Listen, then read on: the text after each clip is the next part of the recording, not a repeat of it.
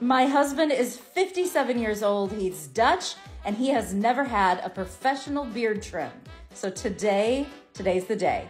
So here's the price list, and for a beard trim, it's $13.50, which is like 16 USD. As his 43-year-old wife, I am always on TikTok, and I've been watching these amazing beard transformations. So when we pass this place, I'm like, Pete, come on. It's only almost like 15 US dollars. Let's go in and get this done. And he was all about it. He was a good sport. Now this salon is new, but do I call it a salon? I don't know. Anyways, it's in the town of Vlissingen. Let's talk about how Pete gets his hair cut on a cruise ship.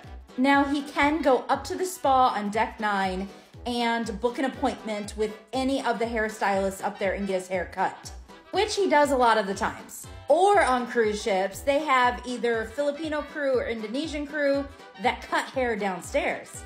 They set up these makeshift salons on deck A, B, and C and cut hair for the guys.